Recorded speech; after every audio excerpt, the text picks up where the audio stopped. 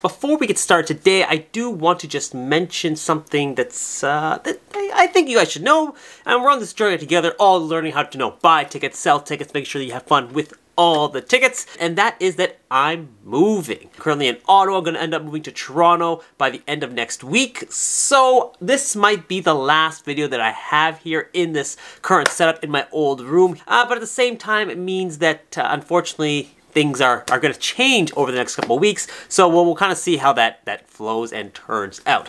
I know some of you may have noticed back here, got this travel bag there for all my clothes and things, so we're going to figure out what's the new setup, the new way things are going to look in the future, but for now, this is, kind of our farewell to the end of this little era here. Lots of great memories, lots of great tips have been coming out to you guys, so all very, very exciting. Super happy that I've been able to share this with you. And now we're looking at making that next step and going somewhere new, trying something different, and it's all going to be very, very exciting, I think. So be sure to subscribe so you don't miss out on any updates.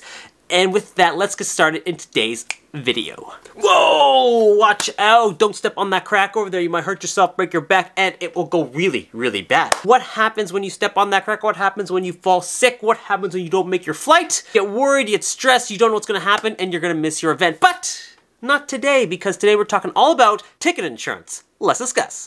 What's up, guys? Welcome back. My name's Shrez here on thumbsuprun, where we talk about buying tickets, selling tickets, and making sure that you have all the fun with your tickets. Today we're talking all about ticket event insurance. What exactly is it? How do you get it? How much does it cost? And lastly, what does it actually mean, and is it even worth it? Like, honestly, do you really need this thing? Well, let's find out. You see insurance for cars and travel and medical and all the other things in the world, but today we're moving into a new category. Well, not so new anymore, but we're moving to another category, ticket event insurance. Essentially, if you can't attend the event anymore for any of the covered reasons or reasons that are eligible for insurance purposes, then you are covered and you will be able to recover your entire ticket purchase back. This includes the cost of the tickets, any taxes, fees, service charges, as well as any, shipping costs, and then even if you have any other add-ons such as parking or the like. With that being said though, this does not mean that you can just always get your money back if you buy this insurance. Not quite. Event insurance is not a get-out-of-jail-free card. It's not an excuse to say, hey, I don't want to go to this event anymore, I want my money back. It doesn't work that way whatsoever, so don't be going into this expecting that to be the case. Ticketmaster and others, they will use Alliance Ticket Insurance. There are other companies that do the same thing, but they all generally follow the same type of procedures and rules. They will have a list of eligible reasons of what will actually be covered in terms of requesting money back for the insurance. Otherwise, though, if they don't meet any of these reasons, then unfortunately you won't be getting any refunds. It covers basic things such as, travel, getting to the event, whether it's, having to take a plane, whether you're getting into any accidents, whether there's any traffic, things like that. Also covers any types of, acts of God. So, if there's a tornado or floods, hurricanes, even some other random things such as, if you have jury duty and you can't get out of it, or if your house was burglarized, hopefully doesn't happen to you, but hopefully none of these things happen to you, to be honest. I'll show you an example of what the Canadian one looks like over here, but really if there's any eligible covered reasons onto why you can't attend that event, they'll go ahead and actually give you that money back if you aren't able to attend. However, this does not include not being able to attend the event if you just didn't feel like it, or you forgot the event was actually taking place. In addition, this is not something that you should be using if you're just trying to get COVID insurance on the event. Many of these insurance providers, they have a clause specifically stating that COVID is not a valid reason for not being able to attend the event. There are certain exceptions that may apply, so you have to make sure you pay attention to the terms and conditions very carefully, but for the most part, they're saying if this is a known thing, such as a known pandemic or a known epidemic, then unfortunately these type of reasons why you can't attend the event are not generally covered. So again,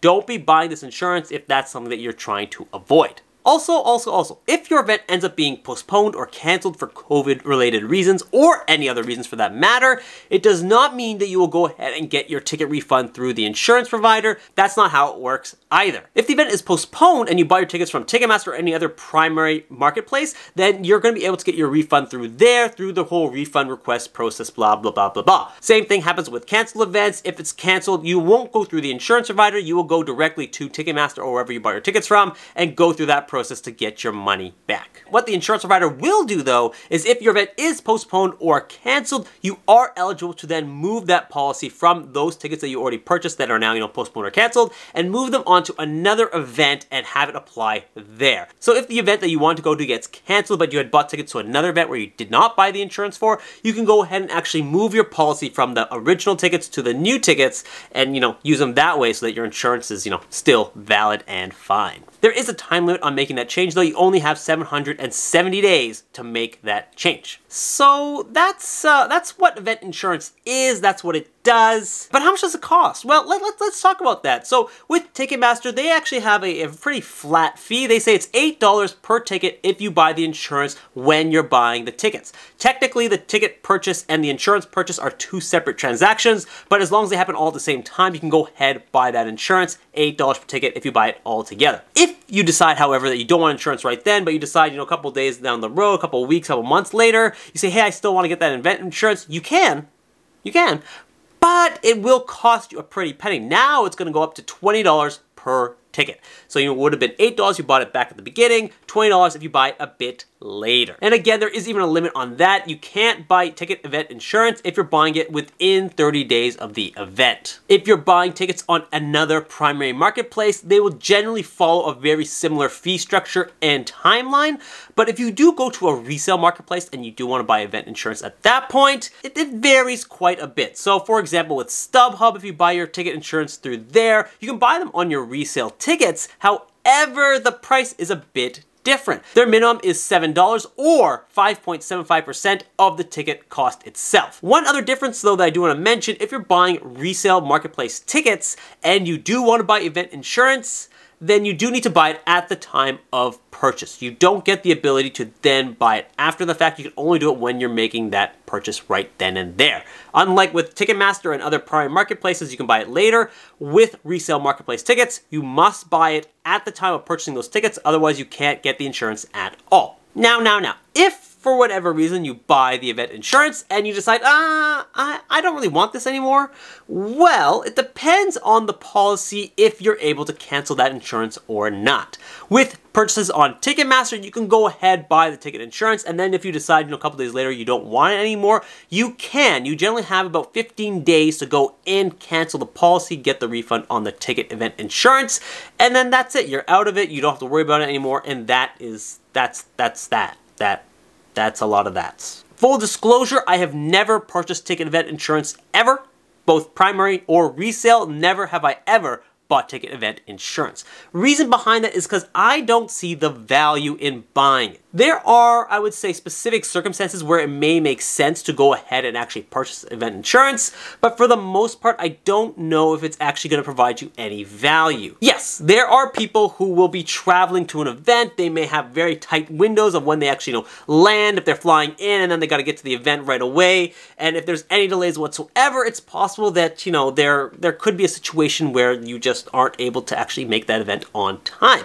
If that's the case, you have event insurance, you're covered. You're not going to have to pay for that event. You might miss the event, but you're not going to be out basically missing the event and out all that money. So in that situation, I can definitely see there being some value to actually going ahead buying that event insurance. Where there isn't any value from actually buying this event insurance, I would say there's really two big ones. One, if you're buying event insurance trying to protect yourself against COVID, don't. Just no, you can't. Most, if not all, event insurance providers have already addressed this, saying, hey, we do not cover situations where you can't attend the event due to COVID, so don't be buying event insurance with the hopes of being able to back out of your purchase because of COVID. It doesn't work that way. They already have lots of rules around it.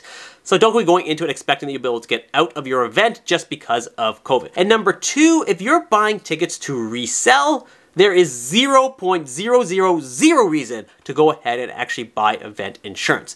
Again, event insurance is only there to protect the buyer from not being able to attend that event for a covered reason. If you're buying those tickets to sell those tickets, it doesn't matter then whether the event is canceled or postponed. You're going to get the money back from the primary market anyway. If you are unable to attend the event, it doesn't matter because you're not going to the event. And if you're selling these tickets to someone else, they are the ones who would then eventually want to make that decision on buying event insurance or not. Not you, that would be their decision. Your event insurance does not apply to those tickets then being transferred over to somebody else and then them not being able to attend that event. It doesn't work that way. So I would say if you're buying tickets to resell, or if you're trying to avoid a specific, a specific type of pandemic type issue, don't be buying event insurance whatsoever. Only time I can really see value is if you're unsure if you're gonna be able to attend that event, something's coming up, maybe some medical reasons why you might be able to attend that event, things are happening at a certain time. Those are the only times where you might want to consider buying it. But for the most part,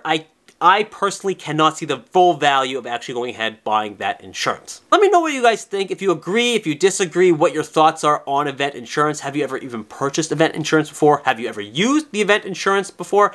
If so, let me know in the comments down below. I'm curious to see what you guys are thinking because, again, I've personally never thought that I would ever need it. I've never been in a situation where it's needed to apply to me. But you never know. Some people may have actually found this to be very valuable, very helpful. So if you are, just let me know in the comments down below. That's all we have for today, though. So if you enjoyed this video, definitely hit that like button down below. Also, be sure to subscribe if you haven't already. Great new content coming out every single week. And see you guys next time.